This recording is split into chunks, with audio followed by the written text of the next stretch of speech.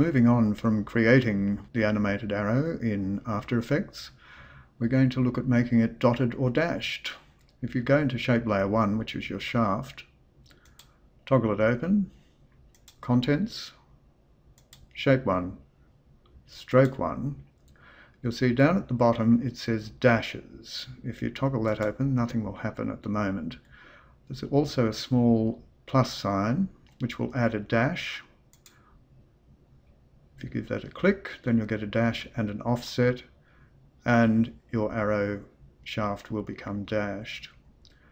The dash size can be increased by playing with the size there, and the offset is keyframeable, so you can have it moving along with or away from the arrow, whichever you'd prefer.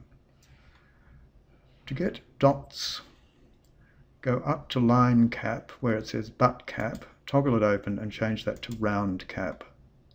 Set your dash to 0, press the plus button again and you'll get a gap. If you play with the gap, you can spread the dots as far as you would like them. Again, the same thing with the offset will allow you to have them trailing or not trailing as you wish.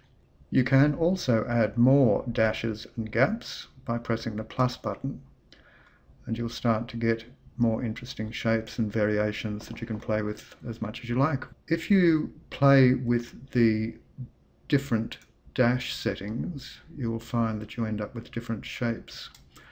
You can create as many unique shapes as you like. Well, that's the basics of this. Next time we'll be looking at adding things apart from an arrowhead, so that if you want a boat or a plane or a train or whatever you want, look forward to it.